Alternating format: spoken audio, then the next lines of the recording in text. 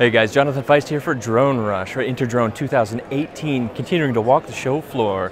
Next up, Skydio and the R1. We get a new version of the drone and new software available. Hi, so I'm Kyle. I'm Product Marketing Manager at Skydio. Skydio is a 4.5-year-old company out of Redwood City, California, and we make Skydio R1, the first fully autonomous self-flying camera. Yeah, so basically, Skydio R1, it's our first product.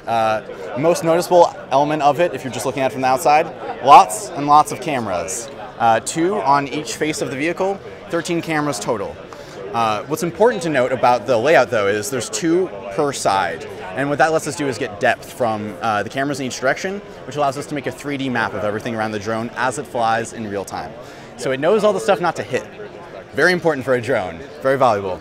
On top of that, though, and less noticeable, is we're running an NVIDIA TX1 high-end GPU that lets us run neural networks that recognize people in the environment around the drone, can visually differentiate between them so it doesn't get confused between people and you don't need a wearable tracker. But then beyond that, once you select someone to film, it predicts their movement 4 seconds into the future at all times, and then allows the drone to generate a flight path through that 3D map that it has that allows it to film that person without hitting stuff. It's basically a film crew in your backpack. Our co-founders, Adam Bree, Abe Bachrach, back in 2012 as grad students at MIT, they invented the first drones that could fly themselves in GPS-denied conditions. They then went on to Google X, where they founded Project Wing and led core flight algorithm development there, left Google so they could start Skydio. So in a way, it is the evolution of what they were doing as grad students. So what we announced today, a couple of big things. One, a huge software update on the consumer side that brought a couple of key new features. One, cable cam, lets you set 2 endpoints anywhere in space, and it will smoothly navigate between them, allowing you to get beautiful shots that look like they were done with a boom and dolly. And then there's also one shot. So we make things like droney, rocket, a boomerang mode that captures the environment in a really epic way, something that's like a single tap away, but you still have our full obstacle avoidance, so you can trust that you're not going to wreck it by having it do a droney into the woods. The other big thing that we launched today was the autonomy platform. So basically this is a set of developer tools that will let people make skills on top of our autonomy capabilities. And so on the consumer side, it's going to let hobbyists and cinematographers who want to do really cool things with drones get really beautiful footage through code and make it, again, like the skills that we launched, one tap away.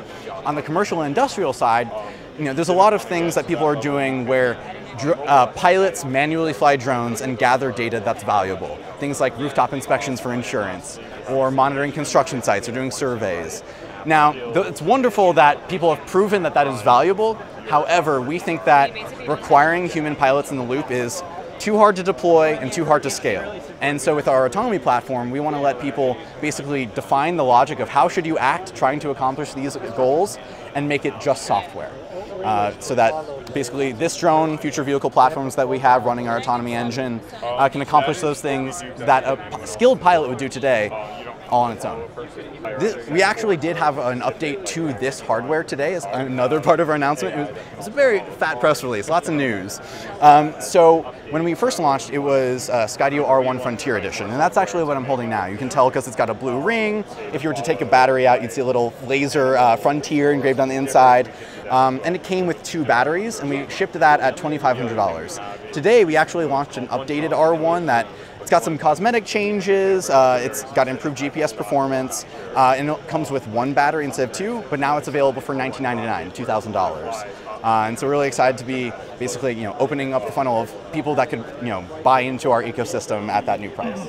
Last thing I would note, again, there was a lot of news today. If you're in the LA, San Francisco, or Portland areas, we're actually making rentals available through partners Joy Mode and Omni. So if $2,000 is a little bit big of a chunk of change to make an initial purchase, you can spend $30, $40, rent it for a weekend, see if it's something that you could really fit into your life. Thank you for having me. It's a pretty exciting drone and a new affordable price tag. Please give us those thumbs up if you like what you see here. Stay tuned for plenty more from InterDrone 2018. Of course, you're going to get pinged to see what comes next. Hit that bell icon when you subscribe. Thanks again all. Fly safe.